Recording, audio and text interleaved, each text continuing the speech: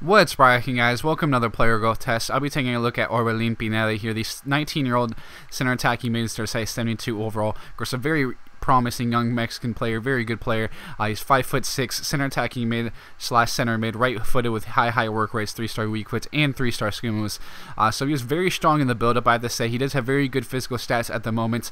You can see all that green there, the exception of strength. So he's a bit on the shorter side, but either way, he looks to be very promising. A lot of good stats there. Technical, very strong all around, I have to say. Mental stats aren't too bad either. I do think I did prefer him at just regular center mid, but with the ability to kind of move out wide and stuff, kind of more of a free roam player, play him a little bit deeper rather than higher up. But either way, he grew very nicely, 80 overall year 2020, very quick growth, which is very good to see.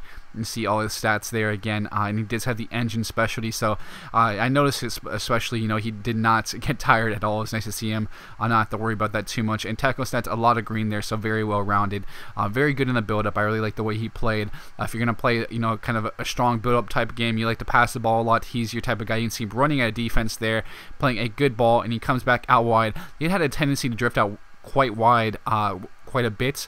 That kind of makes me think, I think it would be very good, as a center mid in a narrow diamond formation, playing on one of the wide points of the diamond. I think it would be very good there, just because he had the tendency, of course, to drift out wide a little bit, and he has the speed to play out there as well.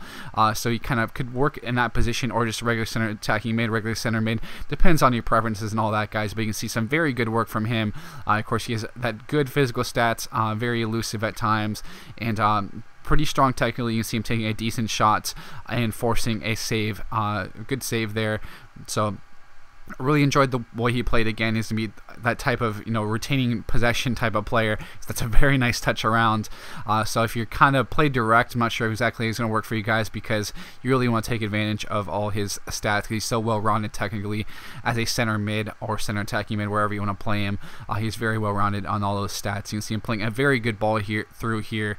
He had some solid passing statistics, as we'll see later on once we go show his when he's age 30, of course. But another good ball over the top here, very strong technically. You'll see him out here using some nice little bit of a ball roll, cutting back in, showing his physical ability. Just a very tame shot. Unfortunately, that would have been a really nice goal.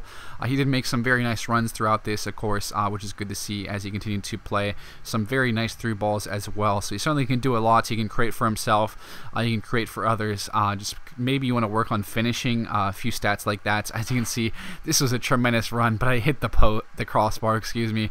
Either way, 85 overall, age 30, it's very nice growth. So turned out to be a very solid player. You can see again, ball control, dribbling, short passes, very nice. Long passes isn't too bad. Long shots are decent. Just very well rounded technically, which is very good to see.